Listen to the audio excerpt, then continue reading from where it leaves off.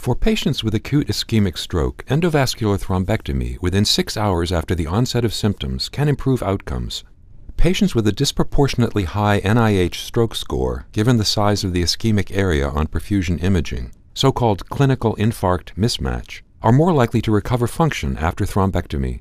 The DAWN trial tested whether patients in whom brain imaging showed proximal anterior cerebral vessel occlusion and clinical infarct mismatch would benefit from thrombectomy 6 to 24 hours after the onset of an ischemic stroke. 206 patients were randomly assigned to receive thrombectomy or standard medical care. The patients were then assessed at 90 days after stroke. The primary outcome of post-stroke disability on the utility-weighted modified Rankin scale showed a mean score of 5.5 for the thrombectomy group versus 3.4 for the standard care group, a statistically significant difference. Functional independence was achieved in 49% of patients in the thrombectomy group versus 13% in the standard care group. Procedural complications occurred in 7% of patients in the thrombectomy group. The rate of other adverse events, such as symptomatic intracranial hemorrhage and death, was similar between groups.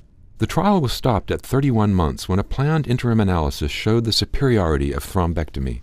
The authors conclude that in patients with acute anterior circulation stroke with clinical infarct mismatch, thrombectomy performed within 6 to 24 hours significantly reduced disability and improved functional independence at 90 days, as compared with standard medical care. Full trial results are available at NEJM.org.